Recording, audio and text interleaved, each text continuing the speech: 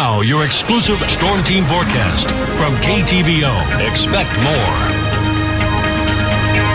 Well, after very warm temperatures last week, we're going to start to see more seasonable conditions this week. We're going to dry out for one day, but more rain is moving in. But the good news is no severe weather is expected. We started things out on a wet note this morning, but things started to clear up.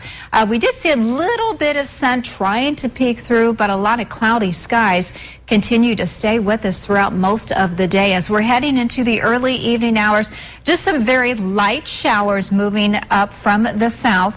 That's going to continue to push out of here by 11 o'clock. So how much rainfall did we get over the weekend? Well, over the last 24 to 36 hours, anywhere from a good 3/4 inch at the Kirksville Regional Airport to about 1.5 inches to 1 3/4 inches in southeast Iowa, especially near Ottumwa area, as well as Mount Pleasant in Henry County.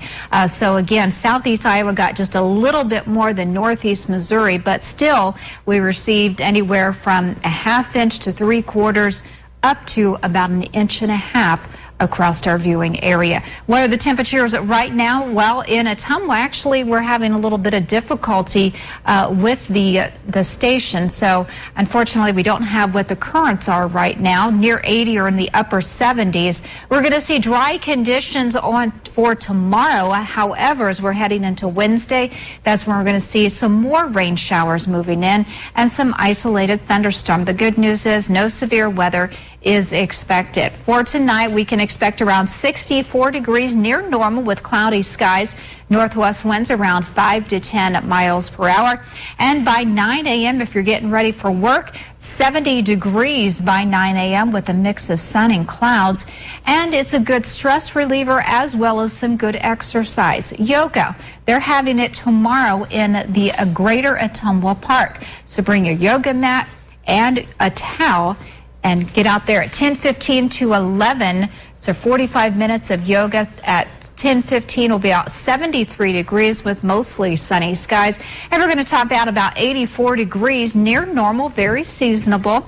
Winds will remain light out of the northwest at 5 to 10 miles per hour. The extended 5-day forecast, well, we're going to be in another wet little pattern. 83 degrees on Wednesday, 30% chance of showers and thunderstorms. In fact, we have a chance for thunderstorms Thursday, Friday, and into Saturday. Highs remaining in the low to mid 80s, and then overnight lows in the mid to upper 60s. Of course, anytime, check us out 24/7 at heartlandconnection.com. We are well above normal for rainfall this month alone, about 4 inches, a little over 4 inches on the plus side. Too bad we can't spread it out. Yeah, we need to spread it out and not have like downpours all at one time, you know. All right. So, unfortunately, we've got more rain in the forecast. Take it as it comes, I guess, right? Yes. All right, thanks, Teresa. Next in